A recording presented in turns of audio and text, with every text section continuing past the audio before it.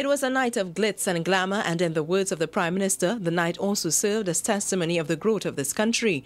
On Friday evening, the Prime Minister hosted the US National Symphony Orchestra at the Diplomatic Center, with US Ambassador, CARICOM Prime Ministers, and some of the country's most familiar faces in politics and public life in attendance. The Prime Minister took charge of the festivities.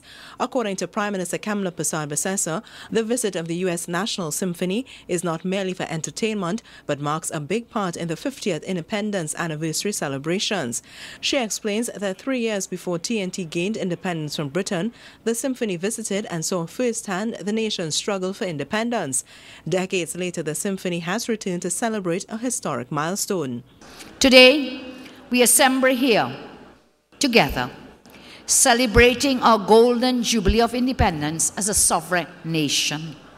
We are celebrating 50 years of self-determination, of growth and progress, of a continuously changing and evolving social dynamic, where we held firmly to our diverse heritage and history. The Prime Minister says the symphony may also play a big part in the development of arts and culture in this country. The launch of a national registry for artists and culture workers, which has been networked to support development through free movement within the region and outside of the region.